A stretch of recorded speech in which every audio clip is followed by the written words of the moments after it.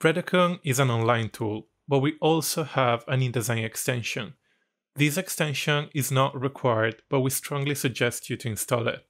We'll see later what it does. First, we're going to see how to install it. The extension is available on the Adobe Exchange, which is the official store for all Creative Cloud applications. So let's start by going to the Adobe Exchange portal. On this page, click on the Install button. After a few seconds, you should receive a notification from the Creative Cloud desktop application. You may be required to log in with your Adobe account. If you don't see this icon in your menu bar, then you probably have to install it. Check out the help page for the extension in our Help Center, where you can find the link to download the Creative Cloud desktop application.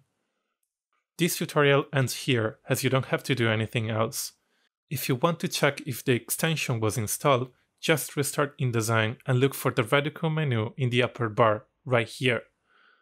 With the extension installed, every time that you save a file, InDesign will generate the page previews and the metadata that Redocon needs. Keep in mind that due to a glitch in InDesign, in order to have the page previews, you need to save your InDesign files in INDT file format before exporting the IDML file. Thanks for watching.